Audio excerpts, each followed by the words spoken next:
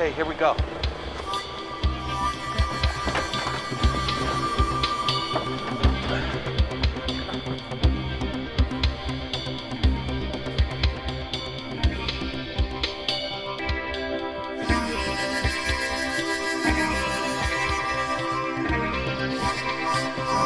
All right, we managed to capture a ride from a local villager.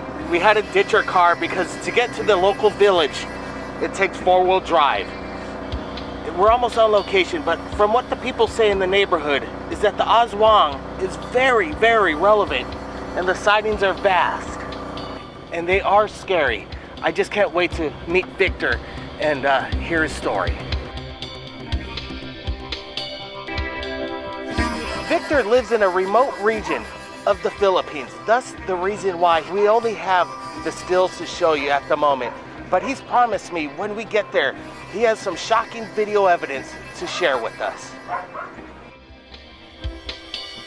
Our driver says we're about 20 minutes from our destination, from Mr. Victor, the man attacked by some unknown creature. Stay tuned for more updates from Third Phase of Moon. My name's Blake Cousins, and we'll see you again next time.